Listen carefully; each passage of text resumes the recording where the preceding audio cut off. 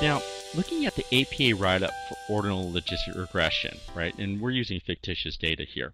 Ordinal logistic regression, the write-up is quite a bit more complicated than other logistic regression tests that you may run. Earlier in the presentation, I said that ordinal logistic regression can be either an extension of multiple linear regression or an extension of bivariate logistic regression. This particular write-up that I have here leans more towards the bivariate logistic regression because we're actually going to report the odds ratio.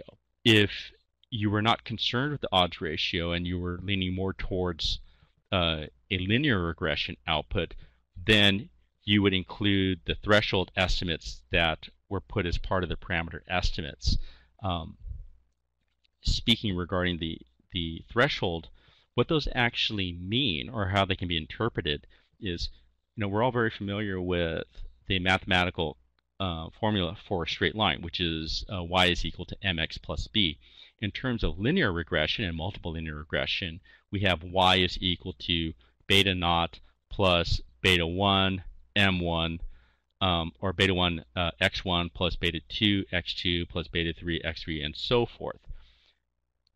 Since we have threshold values, we're actually not setting an equal sign to y. We're looking at the threshold value as the y, but we're looking at either being greater than y or less than y. And that's how we would actually determine where the participant is going to land based on our mathematical model. But on this particular output, since I'm focusing more on a bivariate, I'm looking more at the odds ratios. So looking at this template here, we would start with an ordinal logistic regression analysis to investigate our research question was conducted. The predictor variables were tested a priori to verify there was no violation of the assumption of no multicollinearity. The predictor variable, name of the variable, and this first sentence is really for those which are scale, right? In the ordinal logistic regression analysis was found to contribute to the model. The ordered log odds, which is our estimate, right, is equal to www. We give the standard error, the Walden, and then our p-value. The estimated odds ratio favored either a positive or inverse relationship of nearly so many fold, and we put in our exponentiated estimate, right, which is ZZZ in our confidence interval, for every 1 unit increase of that particular scale variable. Now, the next sentence is for the non-scale variables. The predictor variable, and we name our variable, which is nomial, in the ordinal logistic regression analysis was found to contribute to the model. The ordered log odds, which is our estimate, equals www, our standard error, our Walden statistic, our p-value. The estimated odds ratio favored either as a positive or inverse relationship of nearly so many fold, and then we give the exponentiated estimate with a 95% confidence interval compared to the reference variable, and then we name our reference variable. That was the variable which has the highest value.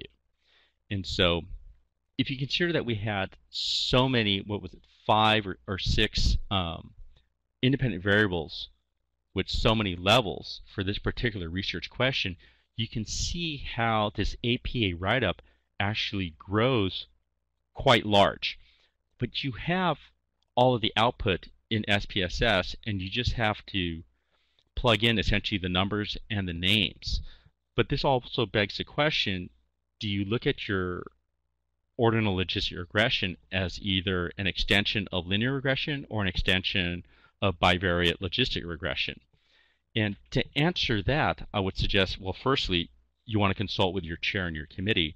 But secondly, when you do your literature review, take a look to see how did other researchers and other published works look at your particular research question, your particular issues.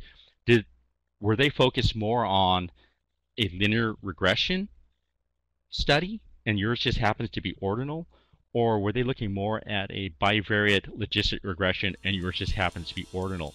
So it would be important to actually match your findings, your write-up, with that which is already out in the literature. It would make a much better fit. So